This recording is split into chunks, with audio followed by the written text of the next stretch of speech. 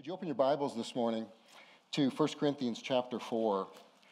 We fast forwarded last Sunday to go to the end of 1 Corinthians to focus on Christ and his resurrection. We're now, if you're visiting with us today, we're doing an expository study, verse by verse, chapter by chapter study of 1 Corinthians. So we're going back to where we left off. So this is 1 Corinthians chapter 4, verses 1 through 7, and the message is called Pride, Humility, and the Grace of God. In this passage, Paul is teaching about how the church should view its leaders, which is the timing of where the Lord has us and the training of new leaders, so that how you view your current leaders, how you should be thinking and praying and viewing future leaders. So Paul is talking about that in order to build a better foundation for the church to grow upon as it grows upon Christ, the foundation of foundations. So this is because, so it's not just lessons on leadership as though it's us and them, right? It's not just kind of this, okay, I see what they're supposed to be like, and they better be. It's not like that. There's accountability, sure, but it's grace-motivated accountability. The reason we're to pay attention to what the Scripture is teaching about what God calls for in a leader is because except for the gift of teaching, everything he calls for in a leader, he calls for in you too. And isn't it great to have some examples of what the work of God's grace can do in a formerly hardened, sinful heart? Isn't it great to have examples? So that's what Paul is doing. As we read this morning, here's what I want you to be looking for. Please look for how Paul warns the Corinthian church about self-exalting pride. So I'm not just going to use the word pride. Let's add a little seasoning to it. Self-exalting pride. Let's also pay attention to how he encourages self-forgetting humility, and how remembering the grace of God is the key for all of it. Amen? So would you join me as we read 1 Corinthians chapter 4, verses 1 through 7. Hear the word of the living God. This is how one should regard us, as servants of Christ and stewards of the mysteries of God. Moreover, it is required of stewards that they be found trustworthy. But with me, it is a very small thing that I should be judged by you or by any human court. In fact, I don't even judge myself, for I'm not aware of anything against myself. But I am not thereby acquitted. It is the Lord who judges me. Therefore, do not pronounce judgment before the time, before the Lord comes, who will bring to light the things now hidden in darkness and will disclose the purposes of the heart. Then each one will receive his commendation from God. I have applied all these things to myself and Apollos for your benefit, brothers, that you may learn by us not to go beyond what is written, that none of you may be puffed up in favor of one against another. For who sees anything different in you? What do you have that you did not receive? And if then you received it, why do you boast as if you didn't receive it? Heavenly Father, would you speak to us in a heart-changing way? Lord, we don't want to be like the person who looks at himself in the mirror and sees some things that maybe need to be changed and then walks away from the mirror and forgets what he looked like or what she looked like. God, we want to see where your grace is at work in our hearts. And we want to be doers of the word and not just hearers, so that we could grow more and more in the likeness of our Savior Jesus Christ, and that the world could see Christ-centeredness in our evangelism, in our gospel proclamation, and also Christ-centeredness in the kind of people we are. So we love you. We need you. Would you fill us with your Spirit for this task? In Jesus' name, amen. Well, you know, most people know the golden rule. It's from Matthew 7:12. So whatever you wish that others would do to you, do also to them. Amen? It's a great thing. Many people also know the Great Commandment, and that's from Matthew 22. The Great Commandment is, you shall love the Lord your God with all of your heart, and with all of your soul, and with all of your mind. That's the first and great commandment. And then he says that there's a second like it. You shall love your neighbor as yourself. Doesn't mean you need to love yourself first so then you can love your neighbor. That's not what it's saying. It's saying that you and I are all too familiar with what it is to love ourselves. We do that without thinking about it. And God is saying, I want to transform your love to where that's the way you're loving other people. As focused as you are on your own care, I want you to get your eyes off yourself and on to someone else. Two wonderful golden rule and wonderful great commandment. Well, I want you to take just a minute and I want you to think about the current state of our union in the United States. I want you to think of all that we're facing in the United States. I want you to think about the climate of our current culture, morally, spiritually. If our current cultural climate could write out a new rule or a new commandment that described the culture's greatest value, what do you think it might be? Oh, you guys are so good. Yeah, I wish I could hear. I know voices said something, but I couldn't hear. Do as thou wilt. Thanks, Brad. Oh, you didn't say it. Oh, Jared, that's you? Look, Jared's being humble. Jared's saying, yeah, that's a great answer. That's a great, it would be very similar to what I'm proposing to you.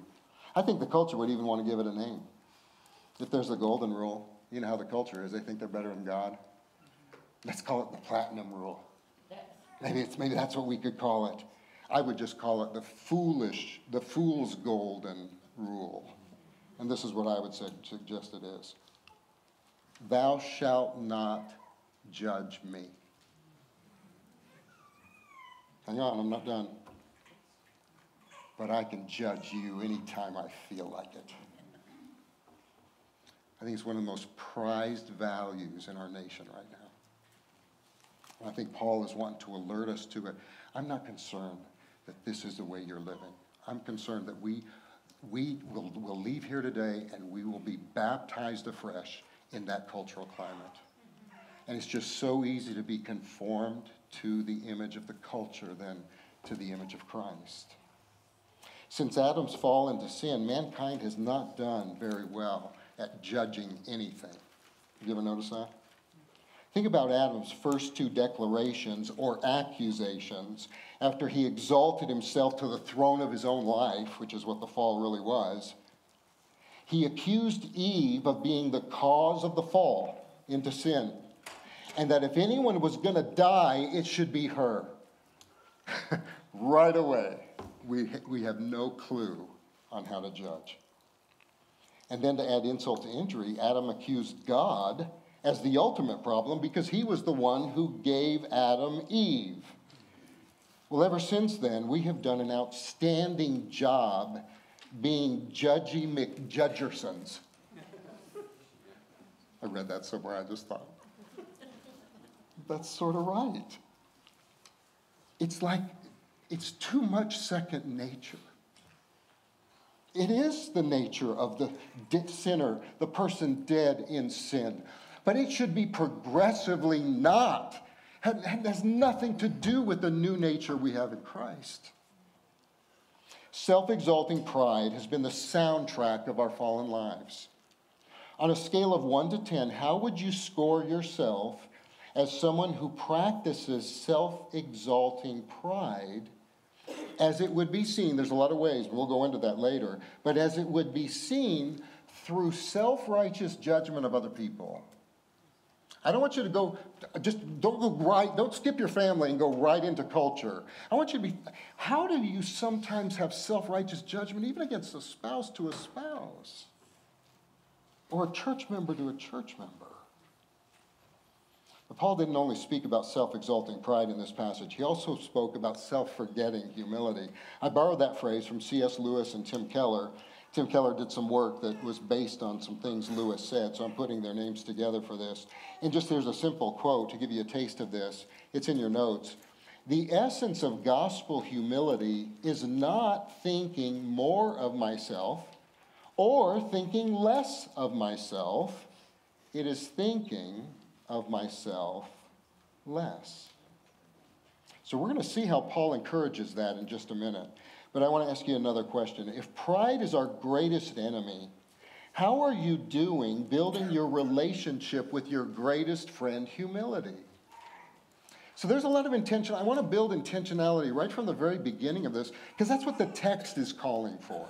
It's calling for our radars to be up, to be wary of the sinful pride that still exists in our flesh, and the grace God would give us to grow in humility like our Savior Jesus.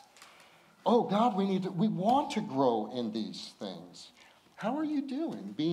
Beware of pride and cultivating humility. How mindful are you of walking humbly with God in all you think and do? And what a joy that Paul roots our success in putting off pride and putting on humility, not by trying to say, try harder, but by remembering the grace of God. What a God. But by remembering the grace of God that we have received through Christ our Savior and his work for us on the cross. So that's where we're going to go today. Main point is just an echo of that. God calls us to put off self-exalting pride and put on self-forgetting humility by remembering God's glorious grace. And now you be the judge if we come close to maybe the main point for this text. Here we go. Put off self-exalting pride. This is going to be in 1 Corinthians 4. It's really throughout verses 3 through 7. We can get a sense of the intended redemptive effect that God has for this passage by helping us put off our pride, and you see it in verse 6. Get your eyes on verse 6. Paul says, here's a command that none of you may be puffed up in favor of one against another. In verse 7, he changes the word to being puffed up to being boasting. That we don't boast in ourselves or in our gifts or in our abilities. So let's be careful. I don't think we should draw too narrow of a definition or an application of the definition of what it is to be puffed up or to be boasting in man or boasting in ourselves. When he speaks of being puffed up, he's speaking about being swollen with pride. See, if you need an example, you've seen this Buddha belly of mine. I'm swollen with fajitas. Actually, I'm so much swollen with pride, you guys. This passage just was revealing instance after instance that I have not been calling pride. I've been calling other names. So he's talking about being swollen with pride, being full of ourselves. We've used that phrase before. When he speaks of boasting in men, he's not merely thinking about someone who thinks they are great or better than others or just wants to be great. That's included. But to be puffed up or boasting in ourselves should be seen under the banner of self-exalting pride, and that banner is a big one. And there are so many things that fall underneath that banner. So this kind of proud puffery, this kind of boasting in Billy, right, if you want to put some same letters to things, this takes many forms. It's wanting others to think highly of you, for sure. It's wanting others to think you're better, or you're so important, or you're more valuable than anyone else. What would we do without you? It's self-sufficiency. It's presumptions. This is self-exalting pride. It's sarcasm. It grieves me when I can be so sarcastic, and later on, it grieves me. I'm supposed to be speaking faith and hope and love and life through the gospel of Jesus Christ, and I'm just joying with the world and being sarcastic, which ultimately, it's amazing how, I was just kidding in my sarcasm, but it hurts people. because there's some self-exalting going on. It's a neglect of being consciously dependent upon God. It's taking credit for what God alone does by his grace. Actually, I think we could say it's any act of disobedience against God. Isn't any act of obedience is, scoot over. You're not wise enough to tell me how to live. You're not powerful enough to get me what I want.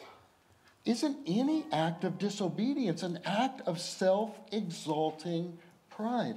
Unforgiveness, self-exalting pride. Bitterness, self-exalting pride. A lack of gratitude. You see, there's a lot under this banner, isn't there? How about this? Being quick to speak and quick to anger. Self-exalting pride. Not to mention lust and greed and laziness and apathy, etc. The problem, that I don't know that unless we have help from Scripture to be able to look at those things the way we're looking at them today, I don't know that we're noticing that enough. Because self-exalting pride, you know what? It looks like winning. A dictatorial husband who's exalting himself over his wife and trying to intimidate her with fear rather than faith in the Lord and love for Christ. To him, it looks like winning, doesn't it? The usurping wife who's trying to get her way through manipulation and getting her way through usurping her husband. It looks like winning. The disobedient child who just finally gets his way with his parents or her parents. It looks like winning. And I think we've got to raise up our kids to realize this is not winning. Our men's meetings, we need to talk about this. This is not winning. Yeah, but my wife she follows me. She's afraid of you. It looks like winning. So, I'm following a little bit of the NCAA basketball stuff. And sometimes I think maybe I should do a little coaching on the side. No, I don't know anything much about basketball. But things like this. You ever seen some of the women's basketball has been so amazing. But then I see the women doing this, and they make a basket, and they do. What does that mean? I don't know what. Can someone tell me what it means? Well, I know they do the ring. I can get the ring part, but what is this? You can't see me. Oh! Brilliant. You couldn't have come up with something better than this? But clearly we can't. I can see you. Oh, my gosh. You know what? Because I did some coaching. And when we worked with our kids, we would call it acting like a gorilla. You will not act like a gorilla. You will not act like you didn't have parents who changed your diaper. You will not act like you didn't have grandparents who gave you your first basketball, or your parents who bought you your first Nikes or Jordans or whatever it is. You will not act like you didn't have coaches when you were 5 years old that invested their time in you. You will not act like you're the only one on this team. You will not act like there's not trainers and strength coaches, and you're not going to act like that. But you know what it looks like to young people? It looks like winning. And it's self-exalting pride. And here we are as a church. We're just, yeah. I'm sorry. Oh. Here's what we need to tell our kids. They're doing this. Their soul is shriveling. That's what pride does. It may look like it's accomplishing something temporarily out here. It's shriveling the soul. It's shriveling the soul. It's draining life from them. It doesn't feel like it while the cameras are on. But you know how many athletes the depression amongst athletes and the pressure. I met with a couple of baseball players the other day that my son is coaching. And I asked them how I could pray for them. And this is at a Christian school. They said, Mr. Reyes, would you please pray the performance, the demand for performance, it gets to us. It does get to us. But it looks like winning, but it's shriveling the soul. I want you to picture, it's graphic, so please forgive me. I heard a story of in Antarctica, in the, Alaska, where there's frozen tundra and there's just, it's cold more than it's warm. How farmers or ranchers, they'll have wolf problems, they'll have coyote problems, wolf problems, and they'll go for the chicken, right? They'll try to get in the chicken coops. And one of the ways that farmers try to prevent the wolves from getting eaten by chickens is they would get a two-edged sword. And they would put chicken blood on the sword, and they would put that sword in the ice. And then they'd go to bed. And every morning, there'd be dead wolves out there. I want you to picture what this, I want you to think of this as, I want you to think of the two-edged sword and blood as getting your way, as self-exalting pride, like I'm winning here. I'm getting what I want. What they say is those wolves, they start, first they're licking the blood, but the sword is cutting their tongue all to pieces. And but there's more blood. So they feel like, well, this is great. I'm attributing conscious thought to a wolf. I'm sorry. In their instincts, the more blood, the more they're ravenous about that. And they're licking and licking, not knowing that they're drinking their own blood, and then they pass out, and die. I think that's what self-exalting pride can do to our human heart. It's important. This is so important, especially when we're talking about what a leader is supposed to be, what Christians are supposed to be like. So specifically in our text this morning, Paul highlights this self-exalting pride in how people use their judgments of others and even their judgments of themselves as compared to how God judges us. He's the only one who can accurately and righteously and mercifully render those judgments. So in keeping with the theme of judgment, verses 3 through 5 give us what we could call maybe 3 courtroom scenes. Maybe that helps you maybe remember it a little bit easier. So let's look at 3 courtroom scenes. The first is in verses 3 and 4, and we can call this the court of public opinion. And did you see how Paul really kind of frames it that way? He says, "But with me it's a very small thing that I should be judged by you or by any human court." Paul has been tried in the court of public opinion at Corinth. How do we know? Well, here's one passage in 2 Corinthians chapter 10, verse 10. We hear the judgment, the self-righteous, self-exalting judgment of the Corinthians. And they say, his letters, they're weighty. But his bodily presence is weak, and his speech of no account. He writes well, but when he has to speak publicly, he can't preach himself out of a wet paper bag. He looks weak, he looks wimpy and worthless. Why should we listen to Paul when we have some really exciting preachers like Apollos to listen to? Or worse, Apollos is great, or worse, listen to the culture and listen to the style of the culture and the drama and the entertainment of the culture, even though they don't say anything. There's no truth to what they're saying. God gives us his word, and it's filled with truth and changing of our hearts and our lives. I'm sorry, that's probably because of me. Precious baby. I'm sorry.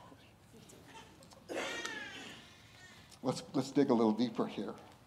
So we hear about how they're judging him, and let's make sure we're understanding what Paul's not saying here, because this could really be taken out of context. He's not saying that pastors should never be judged, okay? He's not saying that. And we would be stuck on a horrible island if you, as our brothers and sisters, did not care to bring a word of correction when we need it. So we'll talk about that in a second. When I was brand new to the faith, I was taught that we should never speak bad about or question pastors. And the proof text that they used was in this Old Testament passage that said this, "Thou shalt not touch God's anointed." Anybody remember that? A couple of you? Yeah. I believe that. And so then you start getting this pedestal pastor thing, and then everyone goes, they're shocked that as this pastor is pedestaled, and he's draped with the success and adoration of his people, that so many of them fall. So Paul is not saying that pastors should not be judged. The New Testament teaches us that pastors are to be judged in both the areas of their character and of their doctrine. So when we're presenting new potential elder candidates to you, the Bible guides us as to how should we view them, how should we view the next generation of leaders. And so we examine their character. Are they growing in Christ-like character? We examine their doctrine.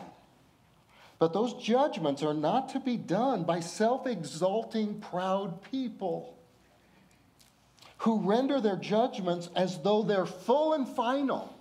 Have you ever had anybody do that to you? You've struggled in an area of your life, and it may have involved sin. It may have been that you've hurt someone, or it may have been and there's somebody in your life that they look at you, and it's the countenance, the way their eyes look, it's this look of, you'll never change.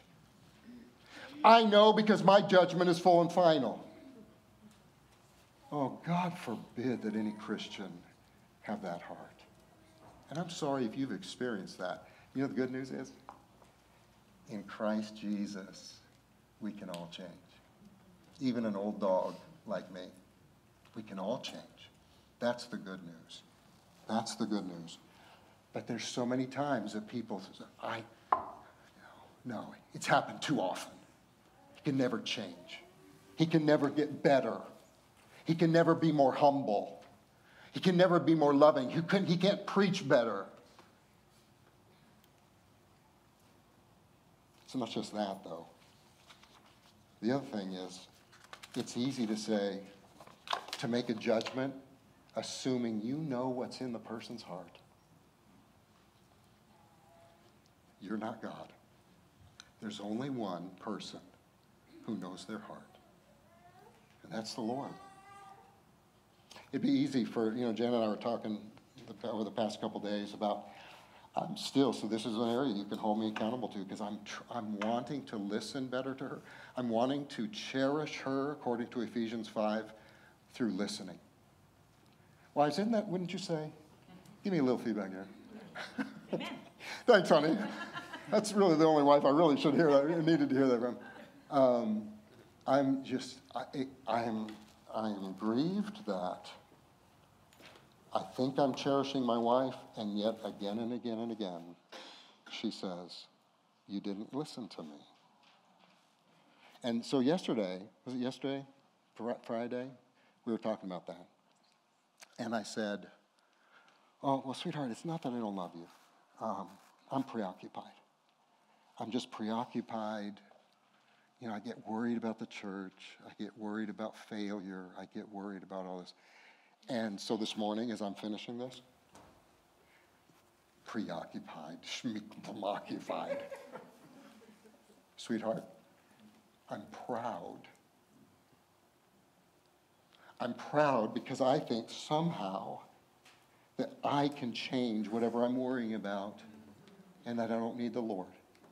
I'm proud in that if I can figure out what I'm worrying about, maybe people will like it or like me better. So it's pride that's at the root of that. So now, wouldn't it be easy for Jan to just go into Judgy McJudgerson mode and just say, he'll never change. I know what's in his heart. He doesn't give a rip about me. You all have, all of the marriages here, you all have your own things that are like that.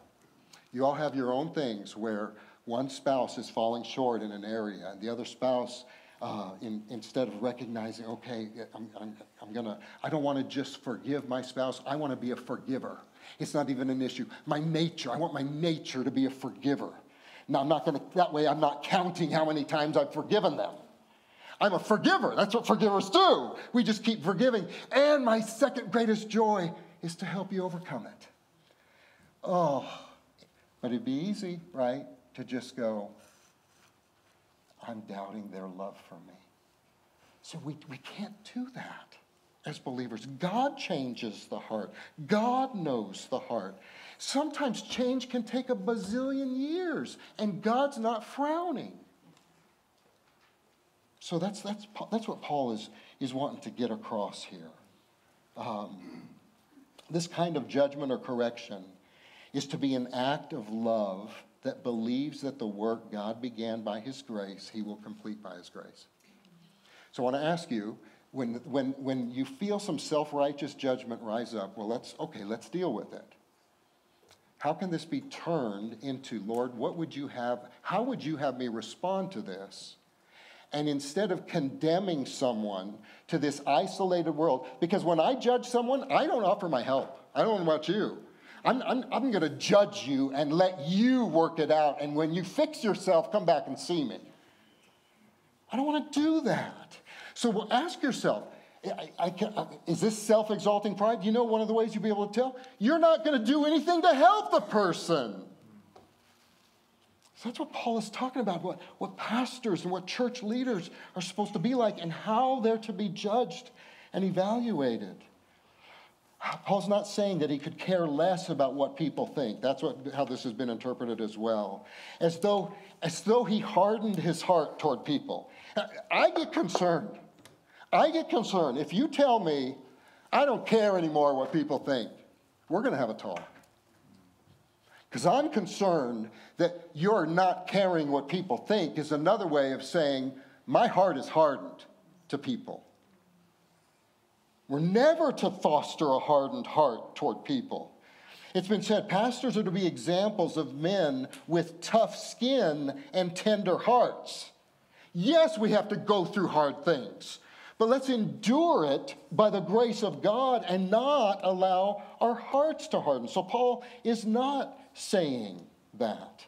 And there's this also, it's not just tough skin, tender hearts. It's a tenacious desire to grow. Some of us probably need to pray for that this morning because our desire to grow in holiness and maturity maybe has waned some. So maybe this is a day to say, oh God, please fill me afresh with your Spirit. I want a tenacious desire to become more like Christ, which means you want to learn from your failures and your mistakes. Did you ever hear that precious woman missionary? I was Googling, I couldn't find it. She's walking with another friend of hers, and up comes another lady to them. And this lady reams the woman missionary out. She just hateful, critical, accusing of all of this issues of wrongdoing and not caring and not being there when she needed her and all of these kind of things. And this missionary lady, she just, like a countenance. The person said her countenance was not there. Not furrowed or not, it's not, not doing this kind of thing. She said her countenance was loving and bright. And after the woman finally finished, so the two of them began walking down the trail a little further, and the friend of the missionary said, I don't know how you stood there and took that. I was about to ream her out. Because so much of what she said wasn't true of you. And this lady said, oh, well, by God's grace, maybe some of it wasn't true of me, but I'm so much worse than she spoke of. And I want to grow, and I want to grow in grace. God's grace is greater than our sin, isn't it? Oh, yes, it is. Oh, yes, it is. So he's saying that he cannot let the self-exalting and hurting or inaccurate judgments of people determine his identity. So that's what he's talking about being judged. I can't let even their self-righteous, self-exalting judgments, I can't let that shape my identity. I can't let it harden my heart. I want to continue to be a good servant of Christ, a galley rower on the bottom row, and a steward of the gospel. J.R. Vassar wrote a little book called Glory Hunger. Really interesting book, and how he takes the fall and weaves this, how the fall affected us and gave us this glory hunger, not for God, but for self. And listen to this quote. This is so good, and I hope this will help people today. God put in your heart the need to be justified. And until you are able to stand before him justified in Christ with the verdict of being fully loved and fully accepted, you will never be truly free from the courtroom of human opinion. Until the opinion of the one who matters most actually matters most to you, you will never be free from your unrelenting glory hunger. So it's not just the court of public opinion. He goes further and he talks about his personal opinion about himself. I don't even judge myself, but I'm not thereby acquitted. In the courtroom of his own conscience, his conscience is held captive to God's word. And while he's unaware of anything specific that would disqualify him as a servant or a steward of the gospel, he knows that his own private verdict is hardly any more reliable than what the Corinthians are accusing him of. He can't just base his view of himself by his opinion of himself. It can't be that way. It has to be, what saith the Lord? What has God said? And is my conscience held captive to that? Am I being responsive to that? So he's saying that I don't know at this moment that there's this besetting sin that I need to deal with or to confess. But he's saying, but that's not where I stop. I don't stop with my own self-approval. I go to the Lord and I say, God, if there be in me any hidden fault, if there be anything unclean in me, oh God, show me and change me. Verse 5, he tells us that what matters most to him is how God views us in the courtroom of heaven. And that's the third courtroom.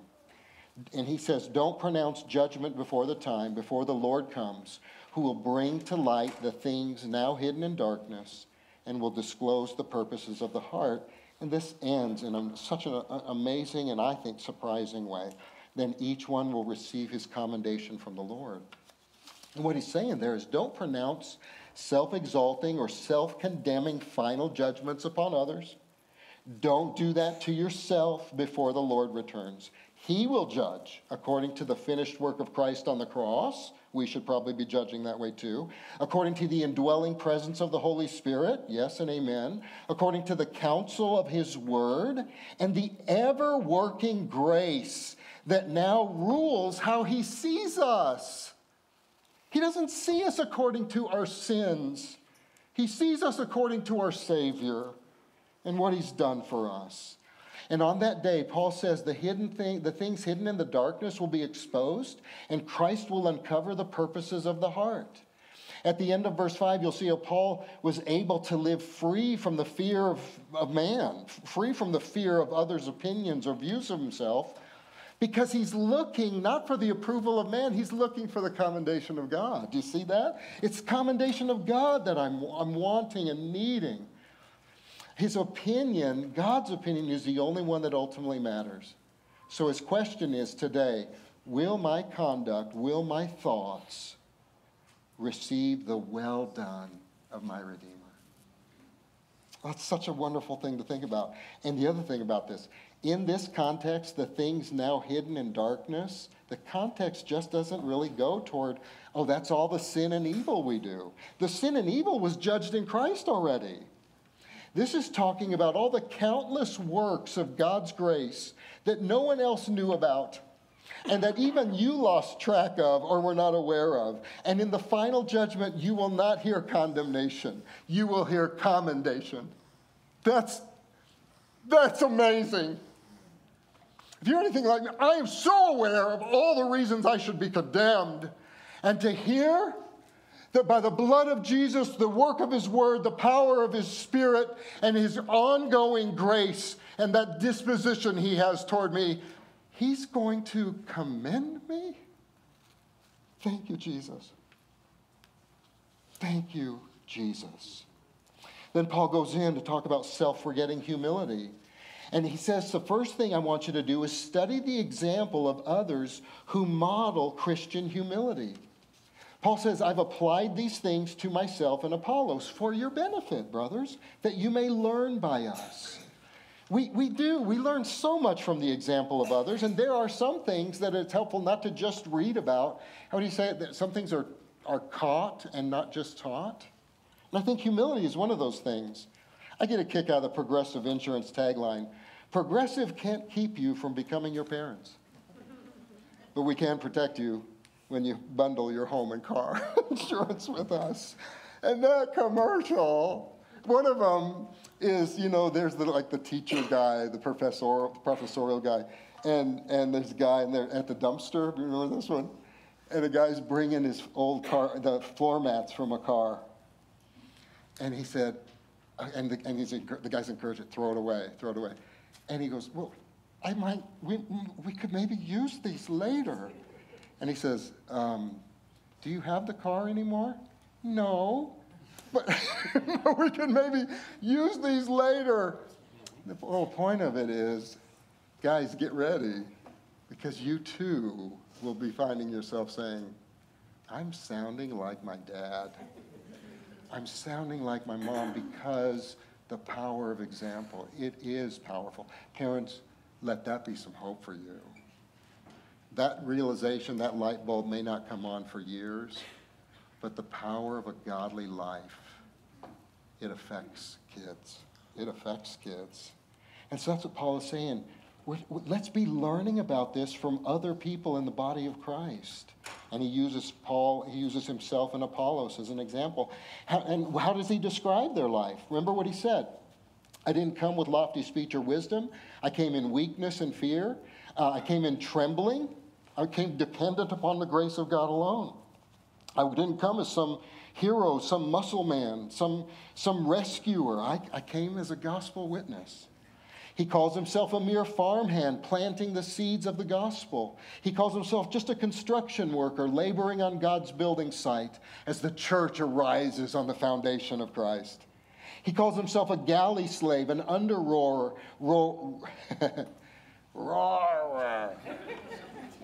under-rower, pulling his oar to the beat of the master's drum. He's a household steward, a slave in a great estate, dispensing the riches of the gospel to both the lost and the saved. And in every instance, Paul is seeking to show that Christ and the cross is both the center of his teaching and the center of his life. And it's a wonderful thing to behold. Hebrews 13:7, I think this is in your notes. I hope it's in there. I don't have it highlighted. Remember your leaders who spoke to you the word of God. Consider the outcome of their way of life and imitate their faith. Yeah, but I'm not like them. They've got this personality. That's not what it's saying. Look at the grace God gave them to humble themselves when they're accused. Look at the grace God gave them to persevere when they wanted to give up. That's not personality types. That's the grace of God. And he'll do that for you. C.S. Lewis talked about imitating the faith, or imitating the humility you see in other people. First and foremost, we imitate it in Christ, but this is so good too. C.S. Lewis in Mere Christianity makes a brilliant observation about gospel humility at the very end of his chapter on pride. If we were to meet a truly humble person, Lewis says, we would never come away from meeting them thinking, oh, they were so humble. They would not be telling us, they would not always be telling us that they were a nobody. Because a person who keeps saying they're a nobody is actually a self-obsessed person. The thing we would remember from meeting a truly gospel humble person is how much they seemed to be totally interested in us. Because the essence of gospel humility is not thinking more of myself or less of myself. It's thinking of myself less. So good. So to put off pride and put on humility, we need to foster a culture of humble service that promotes and creates future spiritual leaders who embody it for us. And then he talks about submitting to the Word of God. Did you know that is an act of humility? I hope you guys in your devotions, I hope at the end of your devotion, you are submitting yourself to what you've just read. God, is there a command for me to keep in this? Is there something that forgiveness to offer, a patience to grant? What are you calling me to? Because that in its very essence is humbling yourself before the Lord. And so the way Paul puts it here is that you may learn from us not to go beyond what is written. Submit to the rule of the word. These people are gospel governed, is what Paul is saying, and they can't be gospel governed and be proud. There's a humility that goes with being governed by the gospel for the glory of God. So he's talking to them about don't go beyond God's word about the cross being central and saturating. Don't go beyond God's word and saying salvation is Jesus plus something else. Don't go beyond the word. Don't go beyond God's word in knowing that salvation is by grace alone, through faith alone, in Christ alone. Don't go beyond God's word in thinking we're responsible for the results of sharing the gospel rather than God giving the growth. Don't go beyond God's word in saying that what makes a person spiritual is their gifts. Don't go beyond God's word. That doesn't say that. It says what makes someone spiritual is being born again by the grace of God and the love of God. That's what makes them spiritual. They're indwelt by the Holy Spirit. It's not their gifts that make them spiritual. Don't go beyond the word. Being governed by God's word is a premier way to grow in humility. And I want to shout out to Hugh, who regularly at our leaders' meetings, our elders' meetings, Hugh is Hugh is unconsciously telling us, Hugh is regularly telling us, I think we're preaching okay. Are we living what we're teaching? Are we living it? I'm so thankful to Alan. Alan is practicing this in a wonderful and amazing way. And Daniette supporting him. That he's so governed by God's word that he's taken a season off of eldership to honor God's word in prioritizing his wife and sons. I'm so glad we have the men that God has given us so far and the men that we believe are waiting in the wings. So he goes further to show us that really the ultimate way of growing in humility is to remember God's grace. It's to remember God's grace. Corinthians wanted to highlight their differences in the world. You remember Paul says, who made you different? Who made you different? There are differences. May God more and more make our church a little bit more like heaven all the time. That there's ethnicities, there's a variety of ethnicities in our church, a variety of educational backgrounds, a variety of demographic, a variety of income, a variety of just so much. Oh, Lord, let us reflect heaven. Let us reflect heaven. There are supposed to be differences in the world between Christians and non-Christians, and there are supposed to be differences between Christians. But not so that we can go, I'm better, what I've got is better than what you've got. We're different, but I'm better than you. I just wanted to see that smile.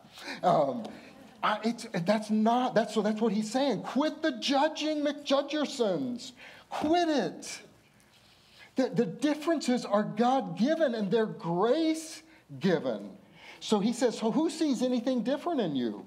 Remember who you were. So this is just tiptoeing through the tulips of Corinthians. Remember that we were saved by grace. Remember, there were not many wise, not many powerful, not many noble birth. We were worse than nothings, Paul said. We were saved by grace and mercy. Chapter 1, God chose them by his grace. Chapter 2, God revealed himself through Christ and his word. They didn't find God. God revealed himself to them. Chapter 3, any growth they've experienced is due to God growing. Everything is owed to God and his grace. So let's close with this. Spurgeon explains this better than I ever could. In one paragraph, I probably could have just read Spurgeon's paragraph and we could have had a 10-minute sermon. Eric, would you come? Bring the team. Guys, would you stand as we read this?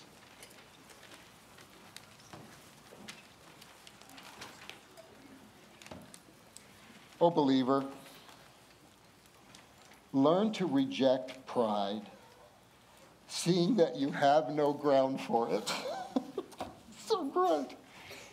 Whatever you are, you have nothing to make you proud. The more you have, the more you are in debt to God. And you should not be proud of that which renders you a debtor. Consider your origin. Look back at what you were.